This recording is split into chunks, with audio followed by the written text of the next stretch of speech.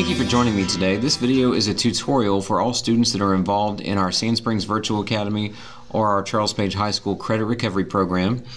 And what we'll be talking about in this video is the use of the Odysseyware curriculum. Students should be logging into this software every day, and whether you're logging in from home or whether you're logging in at school, the thing you need to know about Odysseyware is that no matter what district or what school is using the curriculum, all the login pages look the same. So if you have trouble logging in and it says your account is unavailable or you cannot get in, please make sure that you've typed in the web address exactly as it appears here, and then try logging in again. This system is available 24 hours a day, 7 days a week, so if you want to put in extra time beyond your work schedule during the day or beyond your time in the lab at the high school, it is available to you as long as you have a computer and internet from home. And if you have trouble with your password or if you've forgotten your password, you can always contact myself or the teacher in your lab. Now, like I said, this video is to help you be successful in the program, so please make note of some of the tips that we provide here and jot them down so that you can use them throughout the year or refer back to your syllabus that's been given to you. Now, I'm going to be using a demo account, so I'm going to go ahead and log into this account and show you some of the features that are available inside this program. The first thing that you'll see when you come into the program is probably the Help menu. Now, on the Help screen, you'll see the What's New tab open up first, and this has a video tutorial that's provided by the Odysseyware company. It covers some of the same tips that we're going to go over in this video, but if you'd like to refer to that, you can always go back to the video by clicking on Help and going to What's New. If you don't want to see this video when you log in every time, just make sure that you uncheck the Always Show After Sign In box. Then we have the FAQ box, and it goes over some of the frequently asked questions about the system. In case you run into problems, you can always refer to this if you have questions. Now, for now, we're going to go back to the Learn tab, and on the Learn tab, you'll see that you have two menus at the top. One is assignments and one is courses. I'm going to start with courses because this is the most important. Courses lists all of the classes that you're currently taking online with the Sand Springs Virtual Academy and Credit Recovery Program. From here you can view both your score and your current level of course progress. Always make sure that you're keeping up with course progress as outlined by your teacher. And you need to make sure that you look through this periodically to understand how many assignments are due for your course throughout the week and each day. If you click on courses, you'll see that I have two courses here. If I were to click into this algebra class here, I can see each of the units that are found in that semester of work. And then if I click on a unit, I can see all of the assignments that are due. Now, since this is a summer program, you'll notice that there are 4 assignments due. That's because we're in lab 4 hours a day, and that's 1 assignment per hour.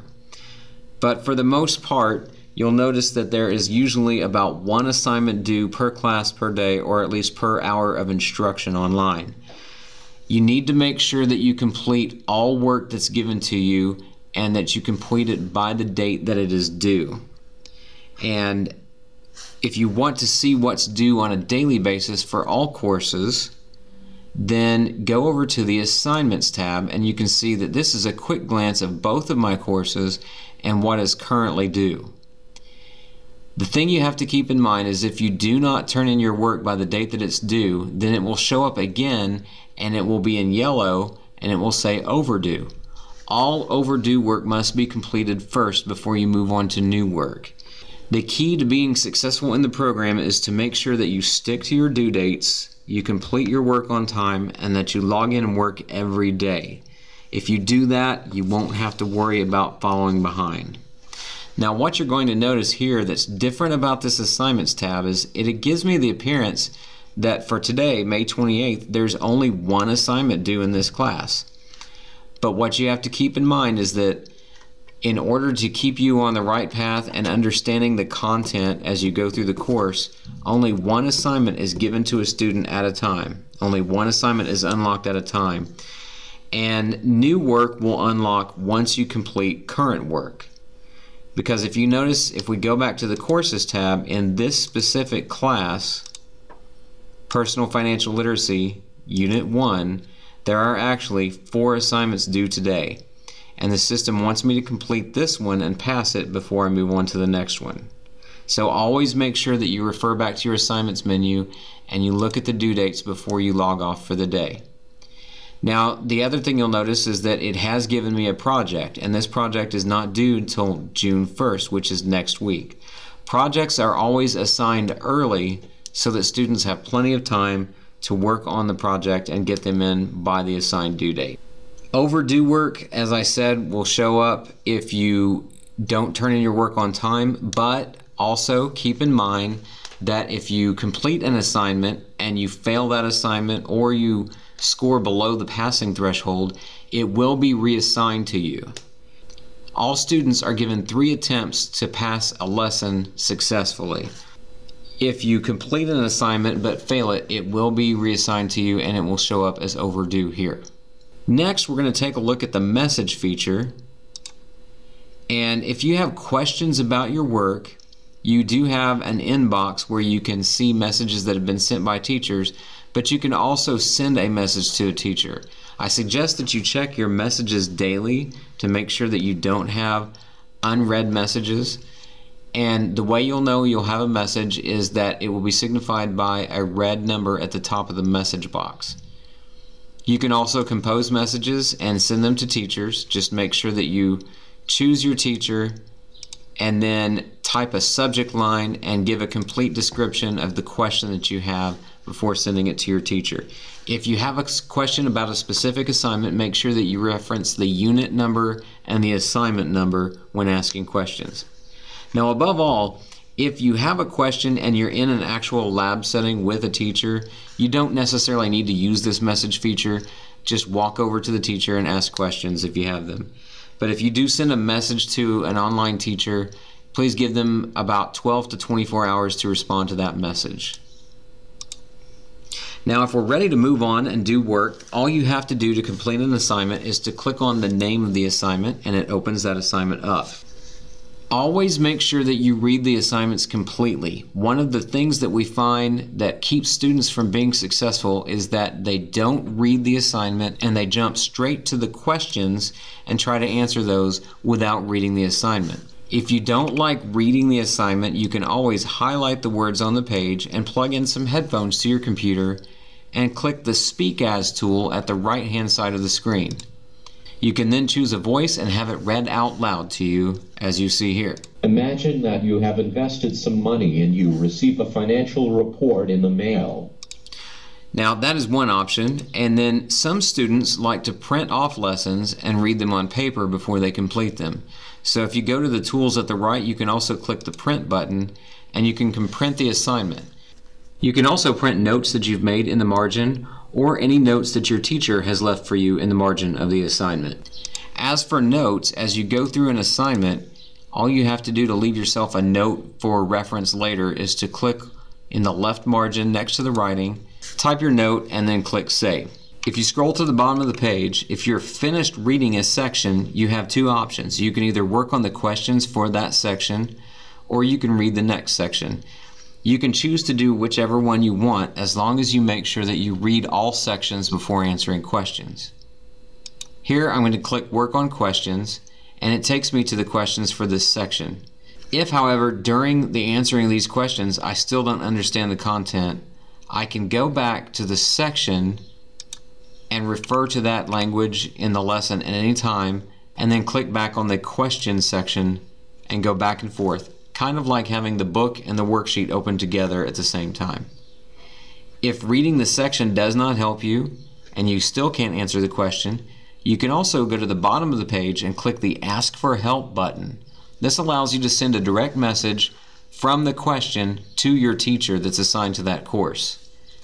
Just make sure that you type a complete question and that you're clear about what you have problems understanding, and then click Send. If you need to close this box, just click the Ask for Help button again. When you're finished with an assignment, click the Turn It In button.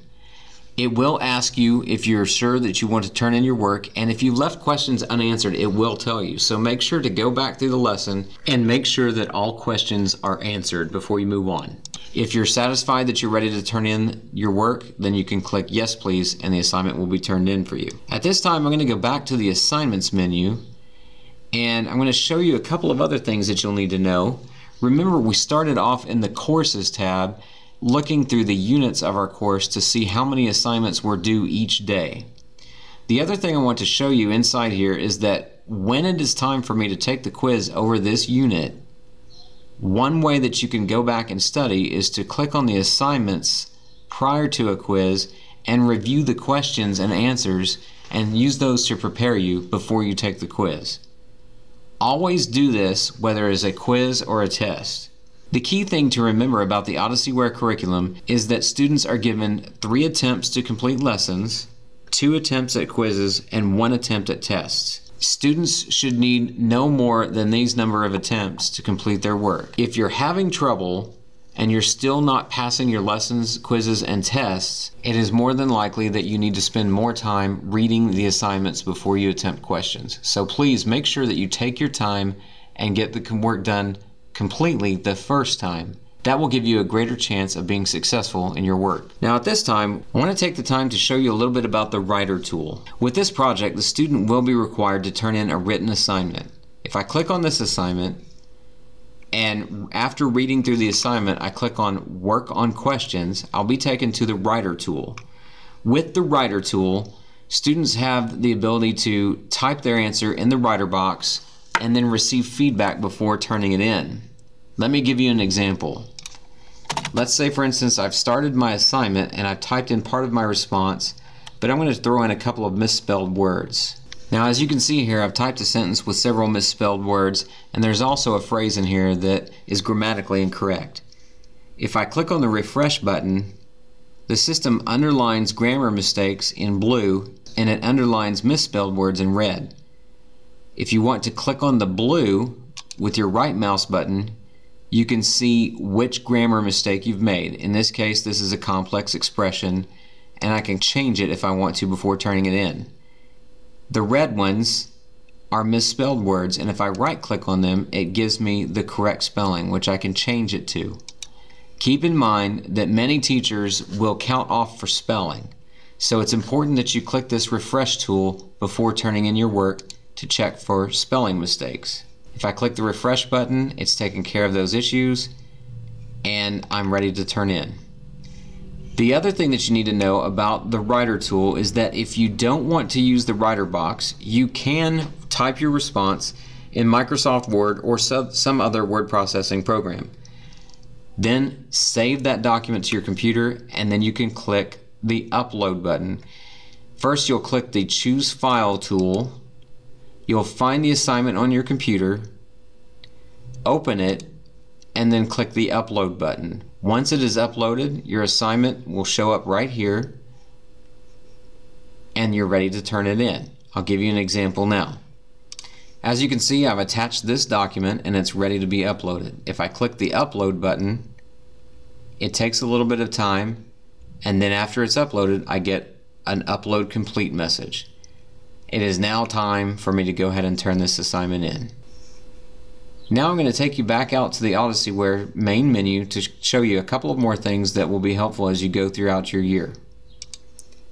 If at any time you have trouble with the Odysseyware system and you're unable to reach your lab teacher or your online teacher, you can go to the help menu at the top of the screen and you'll find a 1-800 number that you can call, putting you in contact with tech support at Odysseyware. If you have to call this number, please make sure that you tell them that you are a student with the Sand Springs School District and let them know the questions that you have or the trouble that you're having with the system. Please note that they're only available Monday through Friday from 7 to 5 Central Standard Time, so make sure that you're calling during those hours. If at any time you have any other questions throughout the year, please let us know, and we hope that we've helped you with this video, and we look forward to your success during the school year.